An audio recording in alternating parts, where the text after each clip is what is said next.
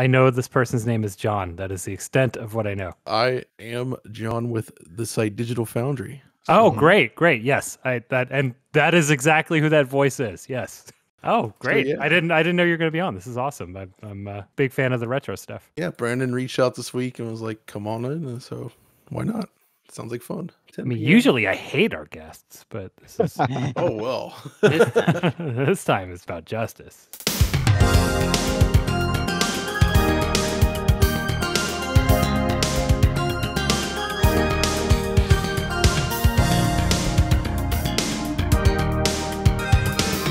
I've combined Luppy and Luppy into one word. Luppy Luppy. Oh, no. This is episode 188 of the Insert Credit Show, a relentlessly paced audio program where a panel of video game experts must expound upon a series of chosen video game topics for no more than 6 minutes each, or face the consequences of a horrible buzzer. I'm Alex Jaffe, and my favorite footstep sound effect in a video game is when you walk through the Temple of Time in The Legend of Zelda: Ocarina of Time. Well, hello, I'm Frank Cifaldi, and, my favorite footstep sound effect in a video game. Oh, not just any sound effect. God, I don't know. Who knows this stuff? Who keeps an encyclopedia of that in their heads, Jaffe? You're looking at him. I really like, in general, the footsteps in the Metal Gear Solid series. I don't know if I have, I guess like the metal clanking one in like 2 or something. That's a good one. See, you got there. All right. Have more faith in yourself, Frank. Thank you. You're right. I'm Brandon Sheffield, and I do have a list of these in my head because I have misophonia, and footsteps are among the top worst video game sounds for me. Wait, really? I thought misophonia was just like mouth sound.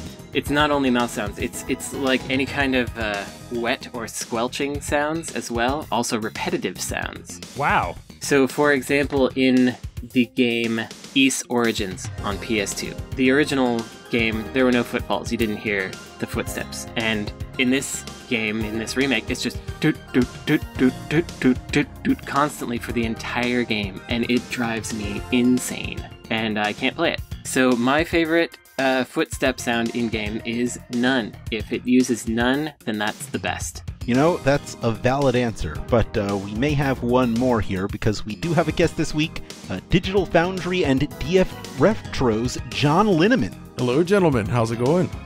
Good, John. Thank you. Pretty good. So I thought about this, and I do have a very particular answer. The game Thief, The Dark Project from 1998. Yeah? The footstep sound in that, specifically when used with an EAX sound card of that era, I found that rather memorable. You really get the nice, the ambient echo of walking through those empty, wet hallways, which I suspect Brandon may not enjoy, actually. Yeah. But for me, it was great. It added a lot to the experience. That's exactly the kind of quality content I'm talking about. So, we did not inform you of this ahead of time, John, but all of these episodes are meticulously scored based on how good your answers are. Right now, you're in the lead, but Brandon happened to win last week's episode, which means he gets the distinction of picking a question for this week's show. Brandon, do you have something prepared? I do. It's kind of an interesting one. I'll be the judge of that, Brandon. That's right. So, friend of the show, Milo, is trying to open a business with his partner, and they're going to try to make what they initially bid as a arcade cafe. Yeah. It's arcade machines, and there's food, and it's a cafe. And so I was talking to them about this for a while, and I came to the conclusion personally that it's really difficult to get the audience you want in an arcade that's like open during the day, but is also sort of a cafe. Like, cafe and arcade have different vibes. The reason arcades work is because they're both noisy and they both are kind of boisterous places. But he wants to do something that's like more of a chill out space, but also is arcade stuff. So you might have to lean further into like the restaurant side of things. Anyway, my question is, what would be a good setup for this? Food and drink, like wine and beer will be there, but not being nightlife oriented, while also having arcade stuff, while not completely separating them into different spaces.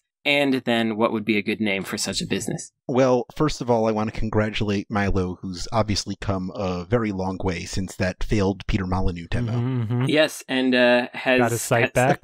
Moved on from Otis, Yeah. and is now in the restaurant business. If I knew how to have a successful business, I would. So Sure. I'm going to start with that. Yeah. So let's just lay that ground rule there. Don't listen to me. But I also I feel like what they're describing is just a diner in the 80s, like there just used to be arcade machines everywhere. Yeah. I would imagine that's no longer the case on purpose. I've seen a lot of places just around here in Oakland that are just like, just right here by the VGHF office, there's, a coffee shop that has like 3 pinball machines and a couple arcade games, and no one's ever in there. I don't know that if that's just a lack of awareness or if it's just not something people want. Yeah, I think that's one of my concerns here is that catering to the daytime crowd, right, the only kind of people you can get are like capital G gamers that are, at home and free during the day. No, what you're getting is not going to be gamers. Gamers don't care about arcade games, but you're going to get like the pinhead, like pinball is what you want to focus on. No one cares about the video game. And there are dedicated pinball people who go seek out the pinball machines everywhere. The problem is that they're probably not going to be upsold on your food or whatever. They're just there to slowly put quarters in this machine. Right, that's the problem with pinball. Yeah. I should mention, though, that one critical factor is this is in Monterey. It is 2 things. One is a tourist destination of a sort. Okay. And the other thing is there's nothing else like it for like 30 miles in any direction. Here's what you do to soften the vibes of the harsh arcade music. What you do is you take some of those YouTube music accounts, like Insane in the Rain, who do like smooth jazz covers of video game soundtracks, and just swap in the sound chip for just all of those, and you're left with a gentler version of the original arcade soundtrack. Kind of sounds like a lot of work, in my opinion. Yeah, well, that's how you get money. This is a weird idea, I think, because you're right. Like, people go to an arcade to be loud and boisterous and have fun, and, so that's why the barcade works. But for, like, a more peaceful restaurant experience where you just want to sit down and enjoy your food, what about something like, bring back the cocktail-style cabinet, but sort of built into the table? Maybe with that sort of, Microsoft used to have the Surface table, if you recall.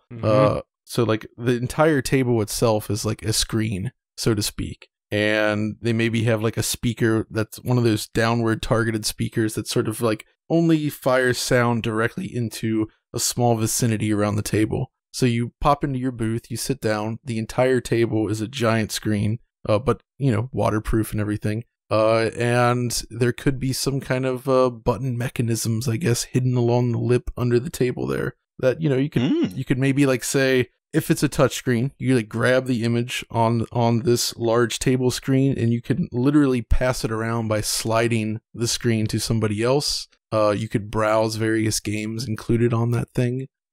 Just create something that's fun and casual and kind of a discussion piece for the people trying to enjoy the dinner and the food, but also something fun to play around with. And I feel like that might be a little bit more casual and different than the barcade scene, but also rather potentially expensive to implement. Well, also you run into the problem that I think most restaurants have in the smartphone age, which is getting people to leave. Yeah. I also wasn't sure if you were directly referencing Nolan Bushnell's U-Wink company, because that was exactly what he did. Yeah. Yeah. I also suspect that Milo's motivation is that they like arcade machines. Yeah, I mean, the idea is to share 2 things that he loves, like food and arcades, with a wider group of people. So I think the thing is, like, we want to build out that demographic because I believe it exists. I believe that that's a place that people like us could want to go, potentially. It would just have to be figured out. Can I assume the best and that they're like near the piers and stuff? It's in what is a burgeoning downtown district. So it's less toward the piers, but it is still high tourist traffic. Okay, then I think you just lean into the tourism thing. It's just like 8-bit cafe, and that's the theme of the cafe, and there's machines in there. I think that's what you do. We are at the buzzer, so for a name, I am going to suggest T-Spin, like Tetris, but TEA-spin. Okay. I'm interested in making Milo money, so I'm going to say 8-bit cafe like I just did. Fair enough. Geez, I'm terrible with names, but I'm thinking like, The whole idea of sliding the game around the table doesn't really fit the theme, I guess, but you could tie that into sliders that you eat versus sliding the game around somehow. I don't know. Could call it U-Wink. Sliders and sliders. There you Exactly. Yeah. I'm sure you put a lot of thought into the name DF Retro. You just initialed your parent publisher there and slapped retro The on the end. secret is that I usually have the editor-in-chief handle the titles for the videos because not great at that. It should be Striders and Sliders. Sliders. Striders and sliders. I like Striders and that. sliders.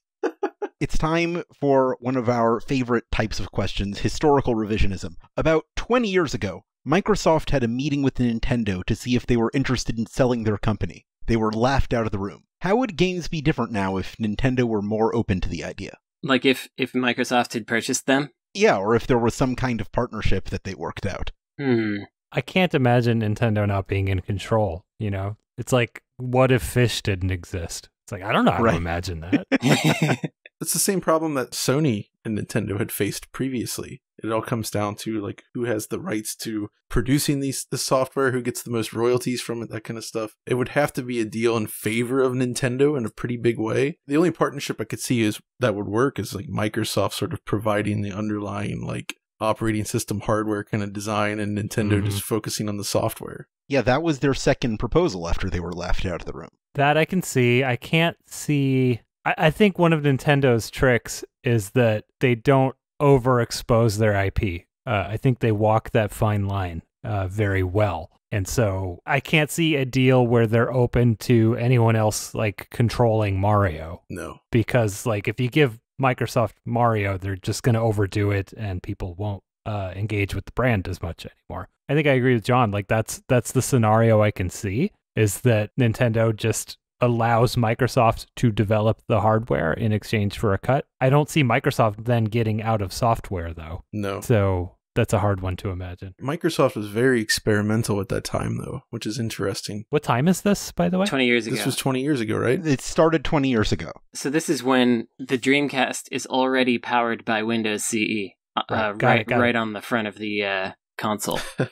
So that's something. I feel like that would be the best that they could offer Nintendo at that time. And I think 20 years ago, you could still make a case for it. I don't think anybody who has used modern Windows would be like, let's have Microsoft design the software for this. We gotta use this. Right. It only takes 5 minutes to search for a file in Windows Explorer.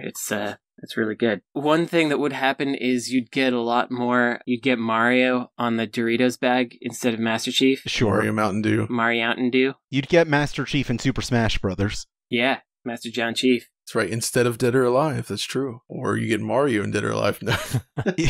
That's just all that would happen. I don't think that was Master Chief in Dead or Alive. I think that was another Spartan. That's right. It was a different Spartan, of course. Yeah. It's Team Ninja. You couldn't expect anything else. We didn't want to sully the brand of Master Chief by putting him in a fighting game. Yeah. Master Chief can flip tanks. It's not really fair to put him in a fighting game. No. Yeah, I suppose not. Kirby could handle it. Kirby could handle it. You know, Kirby is canonically 8 inches tall. They provide a size reference in the Kirby's Dream Land instruction guidebook.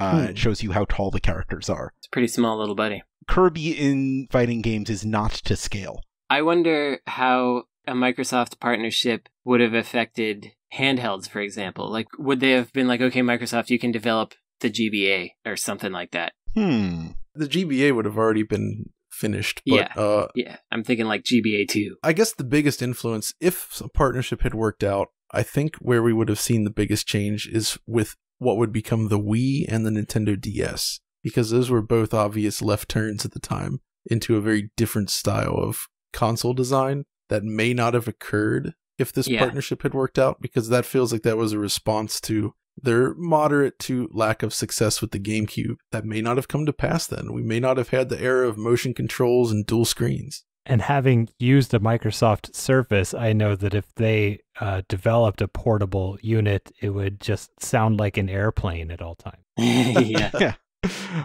Which makes it a great pilot wing system. Yeah, pretty good. It's authentic. Cool you down in the summer with that fan? It actually wouldn't cool you down. It's blowing hot air on you, but heat you up in the winter. Great for Super Mario Sunshine, then. Yeah, there we go. To simulate the tropical climate. We would have had Mario on the Zune. Ooh. Yeah. the Mariountain. That's the answer. That's the exact answer. We're done. That's it.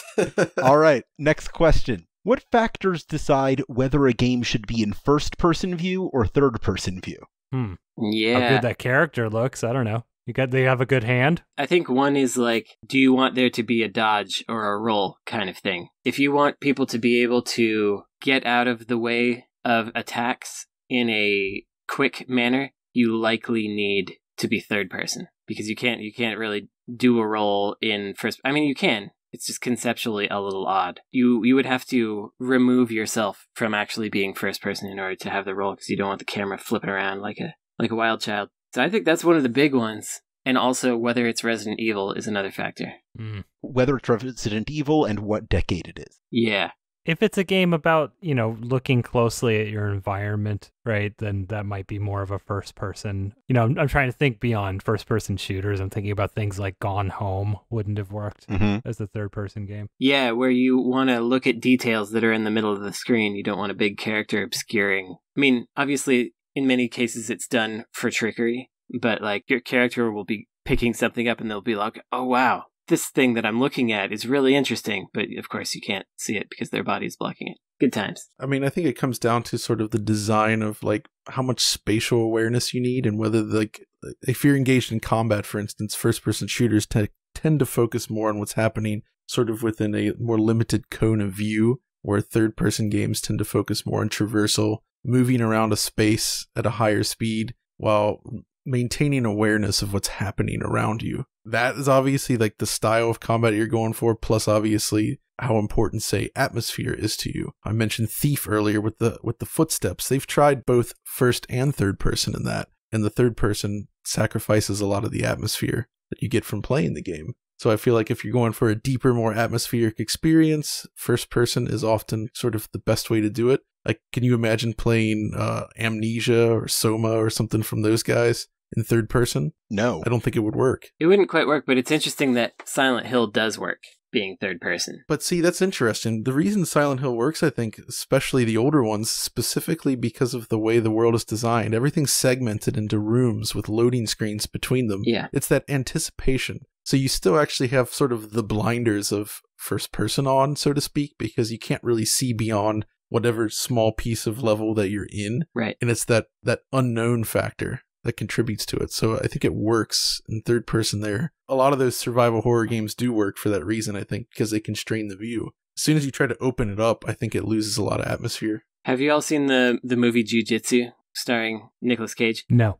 Nope. Okay, well, it's ridiculous. It's a movie about aliens came and taught us jiu-jitsu so that we would fight them every 8 years. And if we ever lose, I don't know if it's 8 years, but whatever. Wait, is this like Space Mortal Kombat? It's kind of like Space Mortal Kombat. If we ever lose, then they kill the world. Well, okay, we don't have to win. We just have to give them a good fight. Anyway, that's not the point. The point is there is a lengthy sequence which flips between first person and third person. So, like, you're the main fight man, whose name I don't remember, and at a certain point, like, the camera is in his chest, and all his punches and kicks are happening, and he's running around, and you're like, you're him in his chest for some reason. But then he'll get, like, kicked, and then he'll roll out of it, and then you'll see him fighting in third person, and then he'll, like, roll back into the camera, and then it'll be first person again. It's so bizarre, and the logic to it is so, it's hanging by such a thread that I found it very interesting. It was the most interesting part of the movie, because the whole sequence I was like, why are they doing this? What's the point of this? Why is this happening? You know, maybe there's something to doing it wrong in a strange way to kind of catch people's attention. Although I think in video games it's mostly done wrong by accident. So that maybe that's nothing. But check that out. Give that a look. For some reason, that's making me recall the game Breakdown for the original Xbox. By Namco. Which was all about sort of flipping those expectations. It wasn't so much about shooting, it was about running around and punching dudes in first person, and they put a lot of animation work into those punches, and it felt unique. It's the type of game you would typically have expected to be third person, but it worked really well. Right, like those Riddick games that were first person brawler types. Mm-hmm. Absolutely. So breakdown canonically in my head is Tom Petty screaming it as part of that song. Just FYI when I see that. To me, it's the music from the theme from what is it like? Beverly Hills Cop 2, Breakdown something. You're busted. Remember that? You know what I'm talking about? I know the Beverly Hills Cop theme. I don't know any other music from that series. It's not the main theme, but it's in there. For me, it's the bit in En Vogue's Never Gonna Get It where they go, and now it's time for a breakdown. Yeah. All right. Okay. En Vogue is much better than any video game. Yeah, I can't disagree. Old school En Vogue, not the weird split En Vogue of today. Yeah, that's not real. Yeah. The real En Vogue. Much like the real Sonic. What historical video game hardware breakthroughs are bigger deals than most people realize? Breakthroughs. So I was still thinking about Breakdown, so let's say that question again. Breakthroughs. You're busted. What historical video game hardware breakthroughs are bigger deals than most people realize? Oh, okay. That sounds like a John question to me. I mean, I'll start with something that I feel like is often underestimated. The arrival of the NVIDIA GeForce 3. Specifically, they introduced programmable pixel shaders into the hardware. At the time, it was viewed as sort of a waste of resources. It ran slow. People weren't easily convinced. But in time, who's doing games without pixel shaders at this point? So it's one of those unsung things, the average consumer maybe doesn't think about it. The word shader doesn't really mean much to them, but it's so important to the way games look these days. And I feel like it all started at that point in a way that, you just don't hear a lot of people talk about anymore. What games do you think convinced people to turn around on that? Honestly, so the GeForce 3 line sort of first appeared also in the Xbox hardware right around the same time. So I actually think it was games like the original Halo, probably something like the ice or the water in that game. You guys remember that stuff? Mm-hmm. Yeah, I remember people being really impressed by the water at the time. Water physics were a real benchmark for video game graphics for a very long time. Exactly. It's just like the play of light off of that. I think people would see that and just sort of be dazzled by the effect. They didn't know why it looked awesome, but it was all the magic of shaders. I think that bump mapping, it's not a hardware thing. So actually, never mind. Taking it in a different direction. It's tied into it, though, to do the operations necessary. Yeah, bump mapping had wider reaching ramifications than I think are appreciated because, of course, in the Xbox 360 era, it was kind of like magic that we could now have all of this, not exactly free, but much cheaper to produce detail that was on top of polygons and didn't require additional geography. But now it's used for like volumetric lighting for pixel art games. Like Octopath Traveler is using that kind of stuff for lighting and shadows, and that's why a lot of the like modern indie games can do this kind of actual realistic lighting. Not realistic, dynamic lighting, I should say. And it's because of normal maps, bump maps that we kind of associated with something higher fidelity, but it's been used in other ways now. So I think that's an interesting one. These are all, to me, incremental improvements. I'm going bigger here. Okay. I'm going Lockout Chip. Lockout Chip was a hardware innovation that essentially created the modern video game. I mean, because before this, you had these boxes that essentially were open boxes. Like anyone could make an Atari game, whatever. Quaker Oats made an Atari game. They sure did. Oh man, that's good. There's a game about dog food, right? Yeah. But with the introduction of the Lockout Chip, you now had to partner with the hardware maker to reasonably be able to sell games on the system, and that has just never changed. That was a dynamic shift that was immediately permanent and will never go away. Yeah, we've talked about the death of the Dreamcast a million times, but the DVD inclusion in PS2 was certainly a factor in that. And I think that people like us talk about it, but I do think that DVD as a selling point for a console is under discussed at this point, because we all got tired of people trying to be like the home theater and the one-stop set-top box, but they are now. Like for a long time, until I got tired of the interface, my PS4 was my Netflix box and my PS3 was my Netflix box. I think those kinds of things are actually hardware sellers to a wider market than we might think about. Yeah, I think that's a really good one. I think that the PS2 DVD drive is what established the video game console as a home media box. So yeah, that's a really good answer. Man, imagine if there was a game console that also played VHS tapes. I'd be there. Yeah, there was almost the Nemo or whatever it was called, right? Right. That never came to pass, but, Yeah, because there were VHS tape video games, like all those light gun games that were basically, they were similar to Laserdisc games. But it didn't come with the VCR, right? No. The system. Right, Yeah, exactly.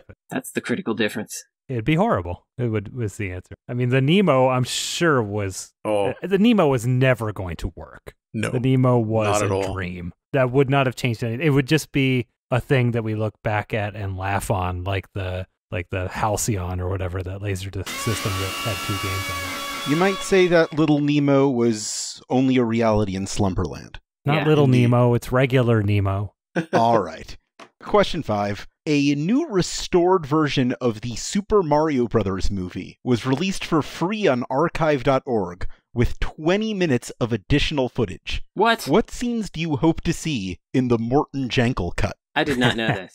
Yeah, check it out. I want to talk briefly about the restoration process because it is awesome. Please. Please do. It is, oh, God, wait. What's the guy's name? He's actually in my inbox right now. Garrett Gilchrist. He's the one who also did the sort of canonical restoration of The Thief and the Cobbler. So he worked on this as well. And luckily for us, he also did some YouTube streams of his process. So essentially, someone found a rough cut of Super Mario Brothers on VHS. VHS is not a very good source for video, but using a combination of that and the trailer, which has like pieces of some cut scenes and stuff like that, he's able to like color correct from the trailer and things like that, and like AI upscaling. Like you would never know watching this restoration that like there's 20 minutes on here that came from a VHS tape. It's really remarkable. I want to know if Annabelle Jankel or Rocky Martin have seen this, the directors, and if they've given it their seal of approval. I really like this movie. Yeah, it's great. Yeah. This is the movie that I would rent from Blockbuster every time I had a friend over. I want to see more effects shots, please, because I love them. I love all of the effects that they did, but I also want an extended scene in the very clearly queer positive dance club. Because I felt like they were trying to do more in that zone than they were able to do, because this is the Max Headroom people, and they were very like they were a group of cool artists that somehow landed this Mario opportunity. So I want to see more of their like pushing the boundaries of what Super Mario could be in there. So yeah, I hope there's 20 minutes. I'm ready for it. Yeah. I kind of feel like you're touching on something there, Brandon, in terms of like, I would like to see this vision of what they were trying to do necessarily before, it became what it is, more unrestricted, unrestrained, without any potential guidance from Nintendo. Just their weird perception of what Mario Brothers was at that point. I don't know how far along in the process these scenes were made, but because I haven't seen it yet, the new 20 minutes of footage. But yeah, I would like to see something more, like you say, basically. I might watch it tonight. I'm excited about this. I've got the Blu-ray right here in my hand. The Blu-ray is the main source of the film here, so you can throw that Blu-ray away. I actually have an idea about that, Brandon. What if we hosted a sort of live watch-along on the Insert Credit forums where we could all watch and comment on this movie together? Sure. Yeah, we could do that. Yeah, let's set that up. From a video game perspective, not just not a film lover's perspective, I think the most interesting part of the Super Mario Brothers movie is along the lines of what Brandon was talking about, which is that this is probably the last time that someone else had control of Mario other than Nintendo. This was 93. When did the Philips CDI stuff hit? 94 is Hotel Mario. Yeah, okay, all right. We're in the same era. That's fair. Yeah, but it's around there, yes. But it's one of the first and last times, right? Unless you're counting like the Donkey Kong cartoon. Like it is a look at an alternate universe where Microsoft bought Nintendo. Let's put it that way. Yeah. Yeah. Ooh. That is interesting. If Microsoft was like cool and weird. Right, yeah. They're instead of being Yeah. I don't know if that, like, I used to say they were the least cool company, but I think that's Google now. Yeah, Google's up there for sure. Is Google less cool than Facebook? Oh no. No. But it's hard. It's a toss up there. It's a tough one. I'm tossing up, I'll tell you what. Hey! There's a real race for who can be the worst. Race to the bottom. Yeah, we're trying. I'm almost kind of thinking though, so the Mario Brothers movie has sort of like that prison kind of sequence. And Yes. I'm trying to imagine Mario went to prison again in Super Mario Sunshine. So I feel like there's got to be some kind of connection that could have happened there. You know, if this had succeeded, what could have been? What could have been? That's Mario's second strike. Throwing in the joke answers at the end. So mine is, I hope that they get into the complete genealogy of how their last name is Mario. Yeah. Ooh. Yeah. I also want to see why there is a Yoshi dinosaur and then also Goomba dinosaurs. What's going on with that? Give me the exposition. I'd like to see Mario's twin brother, Dr. Mario. Oh, yeah. And this is 1 year after Wario was introduced in 6 golden coins, so throw him in there. Sure. Oh, yeah. Maybe he's background yeah. or something. Yeah. Wario's back. And that's time on the first half of this episode. We'll be right back after a quick break.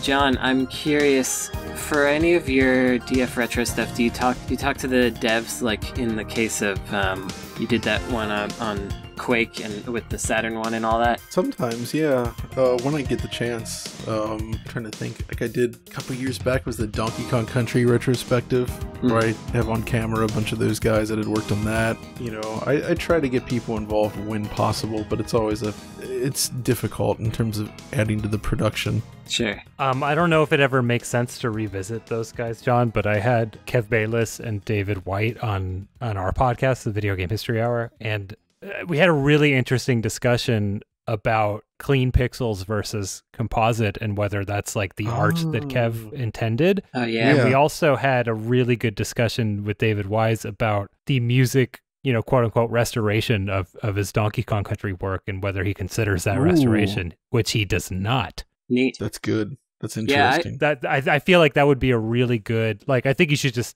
take what we started and run with it. I think it'd be really good DF Retro content. That is a really good topic, actually. Dang, yeah, because I've been, especially with the music stuff, I've been thinking a lot about that, the so-called restorations. But I think I agree with David on this. Yeah, from David's perspective, like those compressed sounds were his instruments. There is no cleaner version. That just was the instrument, and he composed with that compressed sound in mind. Exactly. That's what I would have expected. Yeah, I'm finding that stuff really interesting lately because I've switched almost everything over to component input for my CRT now because I was like, okay, this is probably how it was intended to be viewed, but of course, really it was intended to be more composite and blurry. Like the dithering effect. That's interesting because I've gotten a variety of like feedback from different developers back in the era, and it kind of just comes down to what they happen to have on their desk. Right. Absolutely, yes. I think ultimately that's the answer. Yeah. Exactly. It's like in Europe and Japan. Try to figure out what their canvas was. Yeah. Right. There were more RGB monitors, especially over here, and also somewhat in Japan, and there was a better chance that they would be working with an RGB monitor. Whereas in the US, it seems like composite and like lower grade screens were way more common. But there is no like hard and fast rule. It's just everybody had different hardware. And it kind of depends on if it was a company with a nice budget and lots of money going on, they might splash out for some really nice monitors for the developers. Otherwise, maybe not. The thing that really got me thinking about it seriously was, oh, my dog is howling. That's there's a siren going by, and he's got to make sure there's no lost dogs out there. Anyway, just by happenstance, I wanted to play a game, and my CDX was in the shop, and that's the one that has a component cable that goes. I didn't have the connector for my other Genesises, and so I decided to just plug my Model 1 Genesis into the composite input, and I happened to put in the game Warlock, and Warlock has a title screen where the dithering is all vertical red lines, and it was absolutely clearly their intention that I would play this on composite because it looks 100% like transparency when you look at it through a composite input. And then in component, it's just red lines through a logo. Exactly. That's composite, super common. It is completely transparent. And it's like, you know, I'd looked at the Sonic waterfalls and whatever other stuff that was supposed to be dithered, and it all just looks like dithered stuff that was smudged together a little better, you know? But this was like, holy crap. This is actually like, this really looks like transparency. Let me see if I can grab it for you here. Yeah, it's really one of those things. I hooked up on a second CRT. I do have a composite set up specifically for looking at this stuff because it really varies. Some games are just clearly designed, the art is designed with that in mind, where you kind of using dithering and they expect composite video to blur it together. Others less so, but on Sega Saturn, I think they were really leaning on composite video initially to sort of solve the dithered transparency issue. Yeah, and this makes me want to go back to playing some Saturn games on composite, which I haven't done since like, I don't know, 1999 or something like that, because I always at least had S-Video, you know? Exactly. This is actually very close to a question I was going to ask later in the show, so we're going to keep all of this in the episode. Okay. Which games do you think have suffered the most from straying from that initial use of hardware? Initial D. Is that a question? Well, is that like, do you mean like what games suffer the most if you're playing them on modern hardware? Yeah, that's what I mean. I think Donkey Kong Country is my immediate answer. Warlock. That game just it doesn't look right if you can actually see the definition of the pixels. Like, it is absolutely meant to be seen, you know, over a composite in order to blend the colors together to increase the palette and to give like a sense of 3D. Viewed as raw pixels, it just kind of looks like a mess. I want to go back and see some more Saturn games through composite, because obviously with the Saturn you could have transparency, but that transparency would go through to the background layer no matter what you did. And so often there was a combination of true transparency and dithering, and I want to see how those interact in a composite environment, which I haven't looked at in so long. But I have a high suspicion that like some of that, maybe some of that 3D dithering that went on might actually look pretty transparent. Yeah, I think for me, I'm going with an old favorite of mine, Pitfall the Mayan Adventure. Not the most beloved game, but I have a soft spot for it. I did like a couple hour long interview with one of the animation guys that worked on that. That game leans so heavily on dithering to create shades of brown and different colors and earthen tones that the Genesis couldn't possibly replicate. And when viewed through RGB or via an emulator, it's just a dithered mess. But when you view it through composite video, the art absolutely comes alive in a big way. It really looks dramatically better, especially when combined with the feature film quality. Like they were basically trying to do what Disney had done with Sega for Aladdin, but through Activision. Yeah, that makes a lot of sense to me. I feel like, especially toward the end of the Genesis's lifetime, there was so much of that. Like Eternal Champions, for example, is all dithering. It's super prevalent in the West, I found. Definitely. More Western games than Japanese games really lean heavily on the dithering. Yeah. Or you could say anything that the craze started by Mortal Kombat for having digitized characters as well. Just due to the lack of colors, they often relied a lot on that. So if you play, like, say, Mortal Kombat 2 on the Genesis, it benefits a lot from composite video. It helps create the illusion more that you're looking at digitized actors, where it just kind of falls apart in RGB. Yeah, if you look at Vector Man as an example. Oh, that's a really good choice. Yes, absolutely. Yeah, you know, like in the ice scenes, there's all these platforms that are created mostly from vertical lines of color. And if you play it in component or on an emulator, it really looks like that. Oh. But it's so smooth in composite. I think the ultimate answer actually might be Sega CD video playback.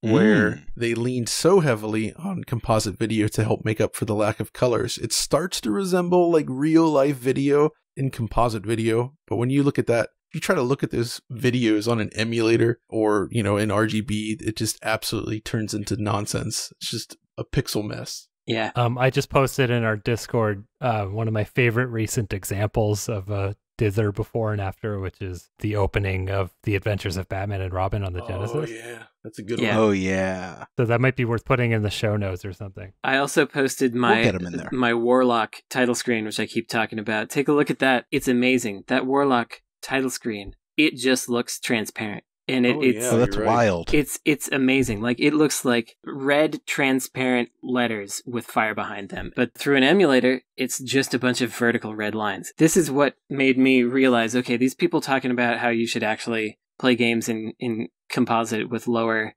fidelity input, they're not just blowing smoke. There's really something going on here.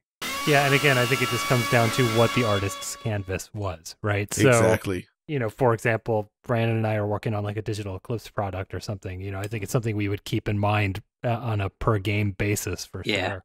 Awesome. Well, enough dithering around. It's time to head into the dirt bag. Nice. Every week, we choose one question submitted to us by our generous patrons at patreon.com/insertcredit, where you can subscribe at any level to get access to that question form, episodes themselves one day early.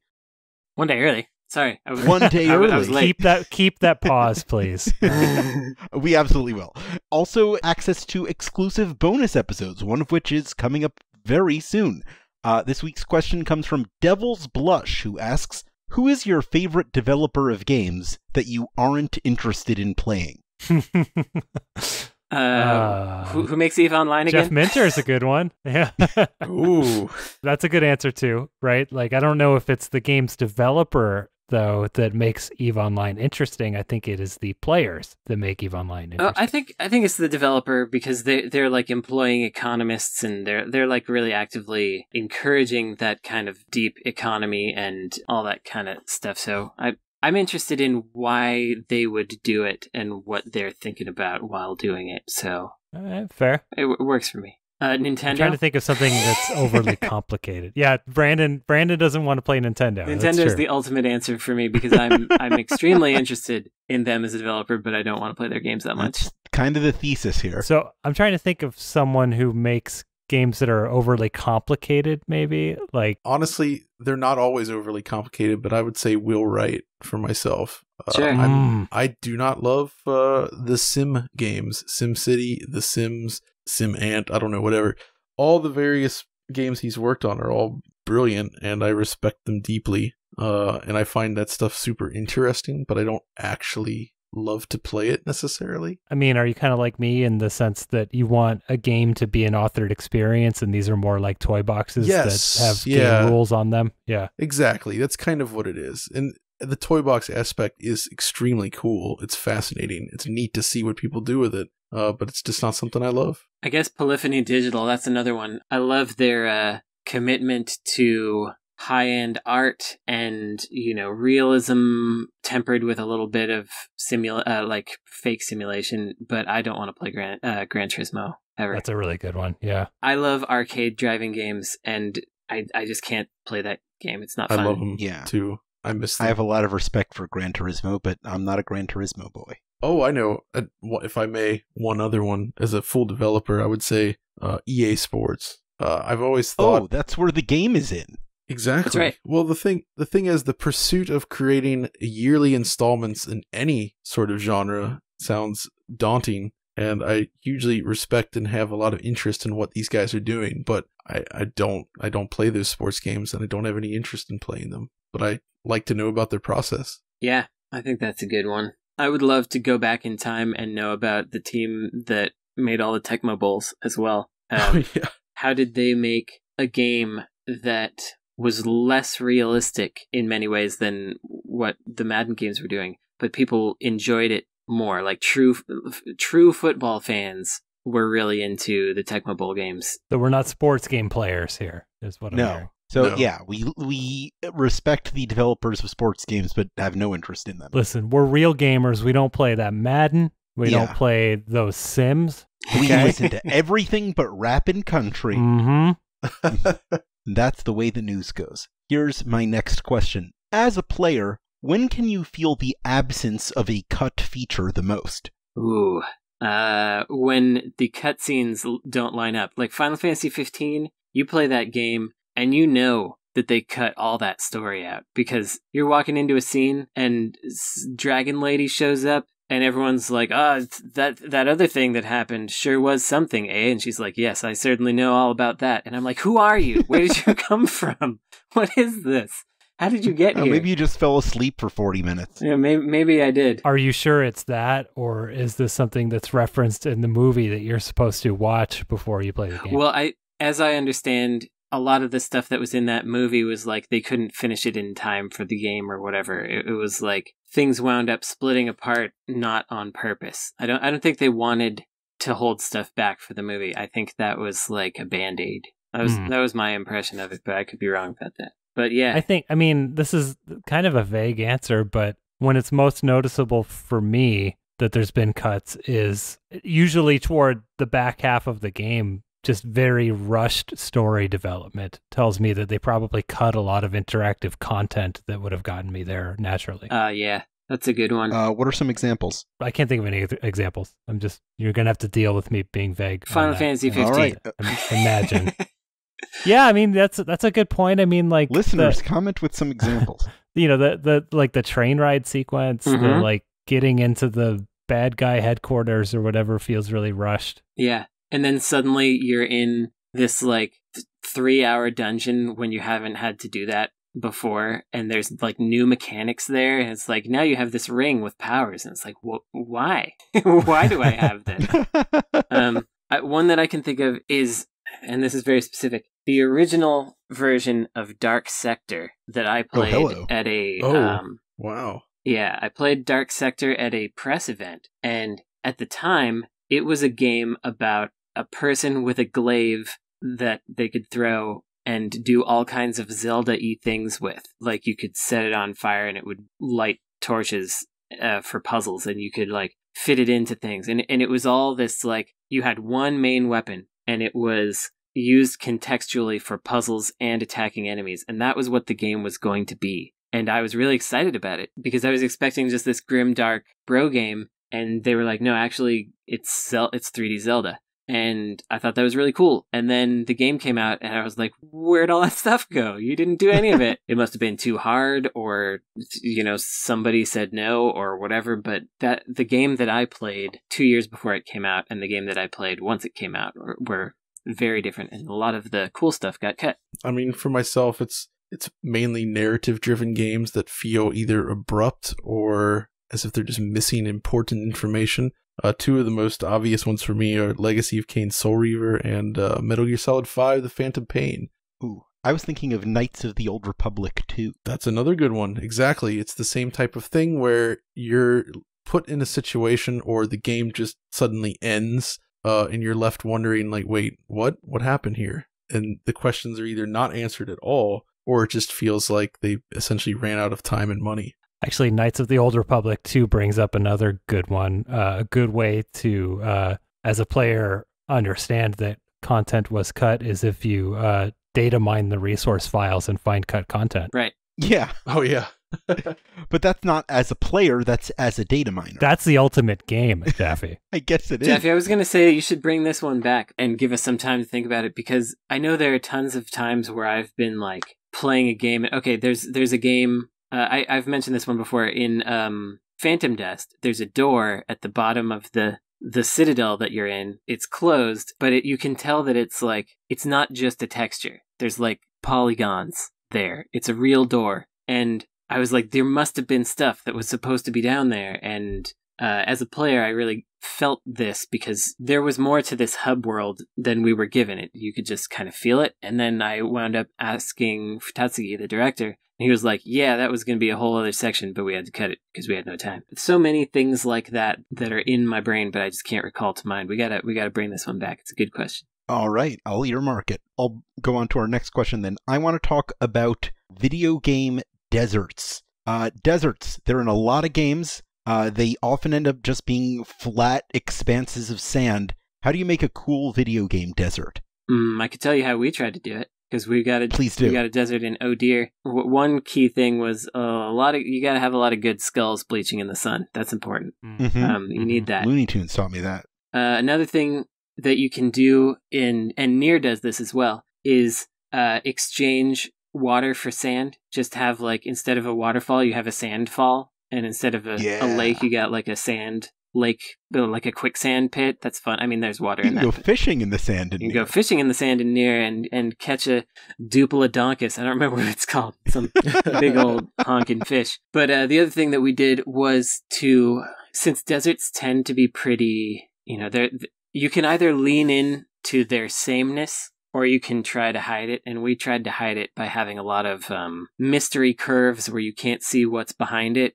But we had big pyramids and stuff in the background, so you could imagine that there's, like, stuff where the eye can't see. So those were my things that I would try to do with a desert. That's kind of what I was thinking along the lines as the mystery of it. There was a time when every game in 3D seemed to have a lot of fog to cover up the draw distance, to reduce that And that's not really a thing anymore. And I actually think there's something lost there. Being able to see always so far into the distance, it spoils a little bit of mystery. And I feel like a desert is one of the few locations in a modern game that you could design where you could use like a sandstorm and various other atmospheric effects to sort of conceal what's out there. Yeah, get a mirage going. Some mystery. Get a mirage going, like fluid sand, so you have sparkling, glowing sand, all this kind of stuff. Like, you create some really fancy visual effects that also kind of make you wonder what's out there. But there does need to be something out there. Yeah. To satisfy the curiosity. You need a breadcrumb trail, something to pick your interest and make you actually want to see what's in the fog. Let me know if I'm misremembering here, but I believe that Uncharted 3 had a really good mirage deal going on. And that desert was actually pretty cool because you were hallucinating and stuff. Yep, they did have some of that. I think something that a lot of games don't do is lean into the beauty of a desert. Ooh. There's a lot of, really nicely colored, cactus flowers and things like that are in a real desert. And typically when you see a desert environment, it's just, the endless sand dunes or whatever. But there's real natural beauty in deserts that I'm a fan of. Go watch Planet Earth, folks. Planet Earth 2 specifically has a really good desert episode. God darn Joshua Tree. The 4K UHD version. Other thing I would say makes a good desert level is if there's a giant revolver and you could get inside of it and then it shoots you out to a different place. I think there should be a big bus that constantly leans to the left or right. I forget which one. Oh, yeah, that's a good thing to have in a desert, yes. Actually, traversal, I think, is important in a desert. Like, using the sand dunes, if you're just going for the sand dune design, as like a momentum. Yeah, you got to be able to slide down sand sort dunes. of trigger. Where you slide down the dune and then launch off the next one. You create that, and that's a lot of fun. Yeah. How do we feel about quicksand? I don't generally like traps. Unless they're very well designed into the rest of the game. Like, if the game is about traps, then it's cool. And otherwise, it's like, this again? I gotta friggin' mash the button for no reason here? If you're gonna do traps in the desert, you need a giant angry sun that's floating over you, frowning. Oh, of course. That chases you. Actually, yeah, I realized I was thinking 3D here, but in 2D, I do tend to like quicksand because it's a great place to hide a cave or something like that. And it's like, oh, did you know that if you go through the quicksand in this place, you won't die. You'll get this secret thing. I like that stuff. Mystery. Yeah. Mystery rules if there's something good to find at the other end. Another thing that's tough about deserts is the traversal aspect you were mentioning, John. I realized that in a lot of deserts, similar to like the problem you get with oceans and stuff, is it can be hard to portray a sense of speed because things get really samey. People have a tendency to just have like a big yellow, orangish plain, and it just doesn't feel like you're getting anywhere. And that can be used to good effect, but usually it's not. Yeah, that's where I think Journey, which had a lot of desert traversal in it, kind of worked. They used a lot of sand particles, like sort of a shader effect on there to give it this sparkling look combined with the motion blur. Yeah. It really gave it this feeling of speed through the world, which was enticing. Yeah, they treated sand like soft snow almost. Yeah, exactly. I don't know too much about that. I've only seen snow twice in my life, but I've seen it in movies. Oh. This is the point of the show where I ask you what the blank of video games is, as in the mold of the Citizen Kane of video games, as we've been doing pretty much every week since our revival. Today, I am going to offer you two options. You get to choose one of them, depending on which one you're more comfortable with. Today, we can decide who is the Tom Brady of video games, or who is the Guy Fieri of video games. I like Guy Fieri a lot better than Tom Brady. Same. Yeah. Do you agree, John? Okay. It's up to you. Yeah, all right, we're going to Flavortown. Okay, Flavortown. Go to Flavortown. Do we want to do game developer as well as game character? It could be both or either, right? Yeah, you have 6 minutes to explore I think space. you can make a pitch for Cliff Bleszinski being Guy Fieri of video games. He used to have bleached tips. He does currently own a restaurant. He's more left-wing than you would expect. Yeah, he's easy to clown on, but a very positive guy. Right. Does occasionally put his foot in his mouth as well, and has worn loud shirts in the past. So that's my bid for game developer. I feel like he's got the opposite character arc, though. I feel like Guy Fieri is someone that everyone kind of made fun of and didn't like, and then the more time went on, the more you realize, like, no, he's an okay guy. Right. And I feel like Bleszinski was the video game Golden Boy, and he later was the Gears of War guy. right, and then in later and more recent years has maybe expressed some opinions that people don't like, and has sort of faded from popularity for that reason. So I feel like he's kind of an opposite trajectory of Guy Fieri. He wears the sunglasses on his eyes. Mm-hmm. I guess it depends on where you've been looking at him, because I actually have seen the same Guy Fieri trajectory, though he still does sometimes speak about things he shouldn't be speaking about. But he has been going more in that direction as far as I have seen. I guess my point is I can't remember people disliking Cliff Bleszinski early on. Oh, I do. Maybe I just... Okay. All right. Yeah, because he was the bro gamer, and we were all like true cool gamers, and he was the frat boy who wandered into your video game town and was like trying to be cooler than you, was what the perception of him was. Oh, yeah. Okay. Yeah. I guess I had a different experience because I first knew of him as just, another idiot on the Something Awful forums, like way back in the day. Oh, yeah. So That's different. that's a good choice then. I like that.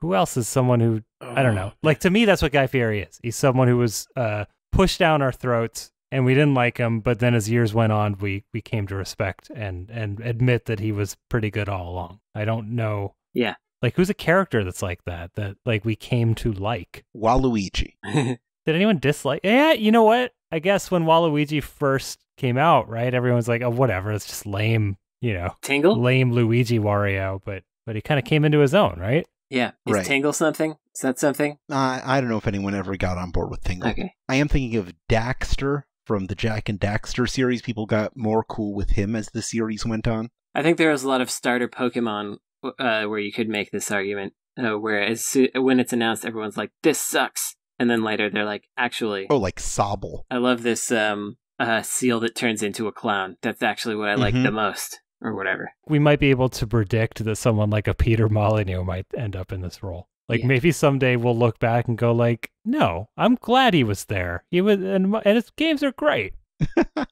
There are things I like about Fable, too. I was trying not to bring up Peter Molyneux this episode, but I did think of him there because for all the clowning on him that we've done, and for all the nonsense he's talked, having Peter Molyneux in the game industry is something that I miss. I miss someone being like, we're going to blow your mind, we're going to amaze you, you're going to love this dog so much that you're going to kill your own dog in real life, or whatever. That's a little extreme. Look it up, folks. It was the interview in Edge magazine. That's right. It's nice to have people who dare to dream. Peter Molyneux says, kill your dog. I think we're missing a little of that kill your dog attitude. Yeah, I don't think Guy Fieri would ever tell you to kill your dog. No, he wouldn't. He wouldn't. What about someone like, maybe this doesn't work, but Tomonobu Itagaki? Yeah, I don't know if he's come around. Like, I feel like his opinions have stayed exactly the same, and people's feelings about him have only... Like, what he's done is fade into mystery. Maybe so, but I get this feeling of what happened with Ninja Gaiden, for instance, after he left, and there's this kind of, like, yearning for what it was under his tenure, I guess. And somehow, I don't know. That's a really difficult one. Yeah, it's true that Flavortown was better when Guy Fieri was still there, and once he left Flavortown, it just wasn't the same. When I think of Itagaki, I think of like Hideki Kamiya's in this mold too. Just like popular heel wrestlers. Yeah. Just like people you're really psyched to antagonize. Did I tell this story that Kamiya, he was talking about his best games of some year, and 2 of the games that I worked on that year were in his list, and he had severe problems with them, but he was like, of the games that I played, these 4 were my 5 best games of the year. Oh, that's cool. And I was like, cool, thanks. You liked the games that I worked on, and then he blocked me. Perfect interaction. Yeah, I was like, whatever. It's time to go into our lightning round. This week we're playing product placement. I'm going to name a video game series, and you have to pitch me an ideal product placement partner for their next entry in like sort of Metal Gear style. So it's like something that the characters will use, not just like an ad in a billboard. Exactly. Okay. Our first game is Minecraft. Cement. It's a cement partnership where you get these building blocks, and they're all like DeWalt or whatever the cement brand is. How about just like, or Home Depot in general, right? Right, Like Home Depot. building things. Yeah. Yeah, they're all like that Home Depot orange. Yeah, he can go buy materials from Home Depot. I don't know. How about Hungry Man dinners? Yeah, you gotta keep that health meter up. Yeah? Is that related somehow? Resident Evil. Resident Evil. Morton Salt. You know, you got that girl with the umbrella on it. Yeah. Oh yeah, that's pretty good. I was thinking of a realtor. Like you wanna buy an unhaunted residence. You want to be to a us. resident. Yeah. I like Morton Salt right now. I like the salt one. I think that's good. Red Dead Redemption. Jerky. It's got to be jerky, like Slim Jims or something. But they're called like Slim James. Yeah, Slim James. There's another word for slim, but they used slim a lot in the olden times, according to movies anyway. So yeah, Slim Jim. So I'm gonna go for some horrible like masculine grooming product, like mustache wax or something. Oh sure. Yeah. Which does sort of Dandy pomade. yeah. They think that those olden men times are better. That's when men were men or whatever. So I think that would fit. Yeah, maybe like an old-timey Gillette product placement Sure. situation. You know, you pull out your Gillette Mach 5, you know, the old-timey version. Yeah. There you So go. it's a Gillette Mach 5 that has a Bowie knife handle. Yeah. Yes. Street Fighter. Street Fighter. UFC. That's dumb. I'm gonna I go don't like it. Coca-Cola because people really remember the destructible things, and just put a couple like Coca-Cola machines that break when you throw people. Oh, that's good. Didn't we have to edit Coca-Cola out of Street Fighter 30th Anniversary? Or Well, is it not Pepsi? actual Coca-Cola, Yeah. but there is a It's close enough. cola can in one of the stages. Yeah. See, I want to go with Honda on this, you know, as sort of the bonus car. Oh. Sure. Yeah. Yeah, that's Front- good. You know, and they can make it extra durable, so it's really difficult to destroy at this point. I don't know. I love Hondas. I'm wearing a shirt that says Honda 4 times on it All right right. now. So Gears of War. it's gotta be Guy Fieri's restaurant because to tie it in with We just established that. Cliff Yes, gotta Blazinski. be. Fair enough. How about like a watchmaker of some kind? There's a lot of gears watch in there. gears. yeah, Rolex. Get It's Rolex. the one watchmaker that we know on this show, everyone. Yeah. Swiss. Timex. They don't use gears. There you go. They're digital. There you go. The Last of Us. Theostofus. Mushrooms. Some kind of mushroom making. Because all them zombies look like mushrooms, don't they? Yeah, but I feel like that would be like the games foster negative connotations to mushrooms. Yeah, well that's accurate. Mushrooms are terrible. Well, they're a bad choice for product placement. Listen, I'm trying to tank the mushroom industry here. Along similar lines, I'm going to go Del Monte. I'm going to say you find cans of Del Monte and it's like the best that's food great. that's in the world. That's great. Oh, I like that. This might be a more difficult one. Dynasty Warriors. I think like you could get some clothing maker that actually does like those flowing garments because I feel like people would be really into wearing them. Yeah, that's good. It's something. That's what I got. Anybody else? Assassin's Creed. Someone who makes hoodies. A knife company. Oh, of some like sort. Ginsu. Sure. Yeah, exactly. Kershaw. Get a nice blade in The there. the only knife company is Ginsu. The only watch company is Rolex. Yeah, Cutco. That's a second knife company. When he gets his hidden blade, they could zoom the cutscene on. You actually see the brand of the blade there. That's just fine. All right. Tomb Raider. Tom Brady. Tom Brady. Do you remember on like QVC or whatever, you would see some of those dumb things they'd try to sell you, like this will make the perfect French braid every time if you just put Yeah. all your hairs in there. So one of those, since it's called Tom Braider, so that you can tie it in with the braiding theme that the I would series go has. with like Caterpillar boots or something, some kind of work boots. Oh yeah, Oh, yeah. You know, I was going that direction too. Like when I think REI of or something. Tomb Raider. Yeah, when I think of Yeah. Tomb Raider, when I think of Lara Croft, it's her athleticism. So I'm thinking, yeah, her equipment specifically. Yeah, I think REI would be great because they've probably got the money to do it, and they're like the outdoor store of note in the U.S. There you go. And finally, Mario. Well, Doritos and Mountain Dew because Microsoft purchased them. This is the callbacks show, ladies and gentlemen. Yeah, that's what the lightning round's for. I mean, I'm just trying to think of like, you know, he doesn't really eat food. He You doesn't. could do a partnership with Lego. How about Levi? And like Ooh, the denim his overalls. overalls are like really nice Yeah, denim okay. from Levi.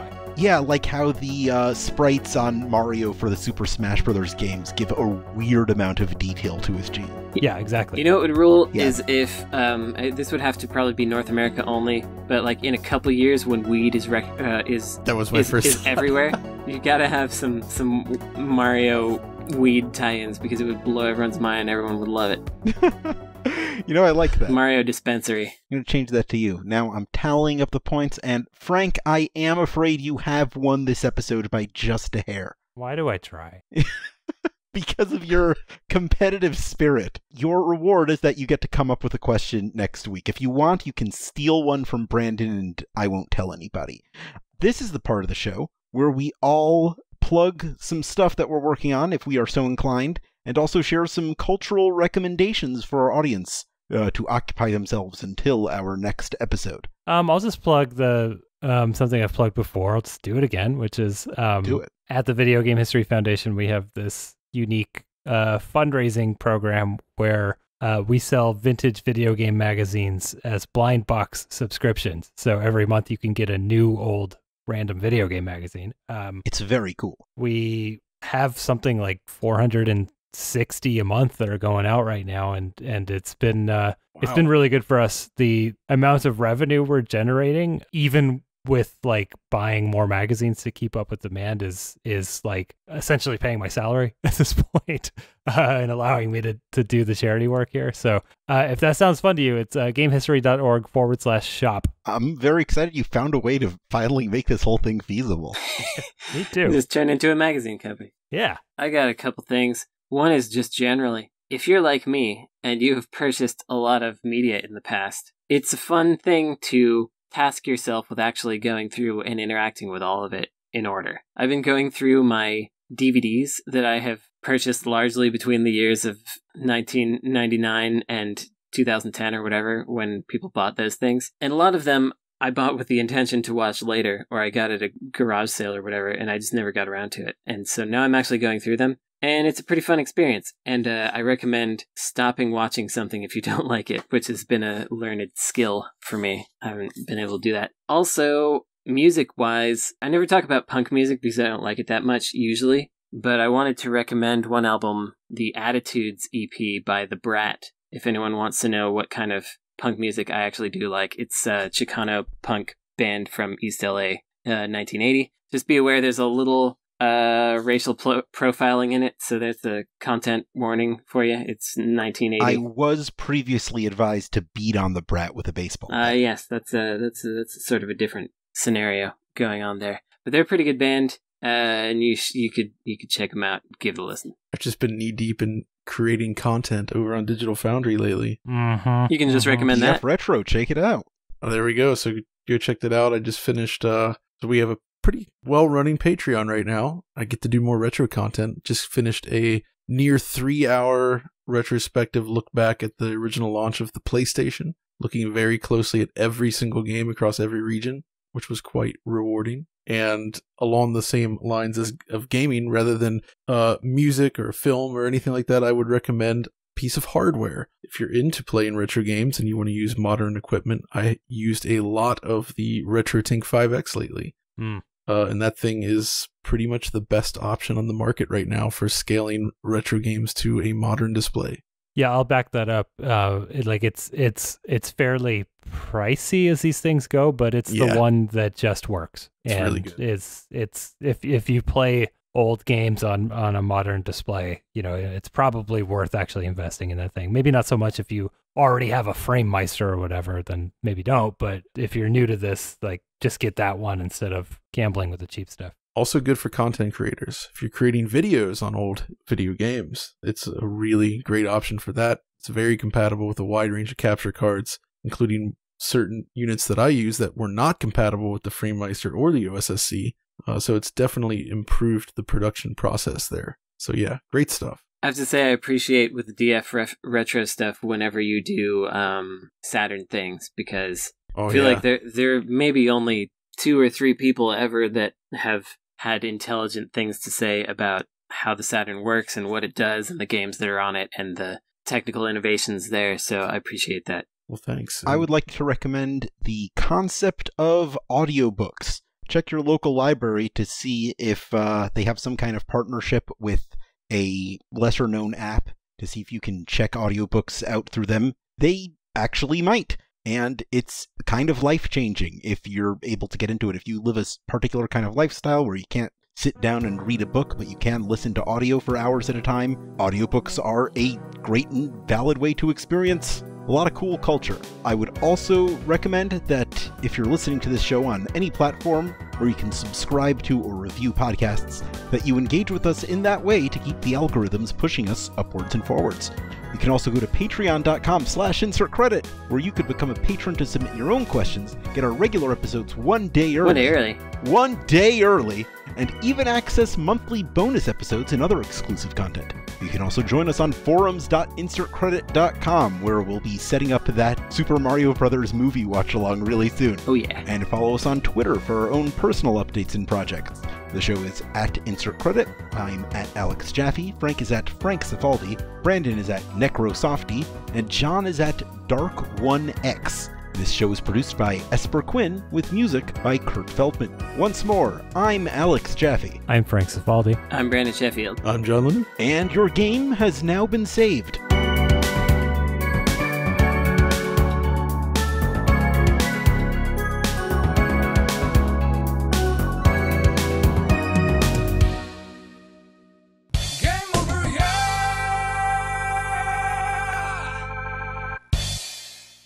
I feel like today is like the biannual dunk on David Cage day. I love these. Yeah. That's every day here on the old Insert Credit show.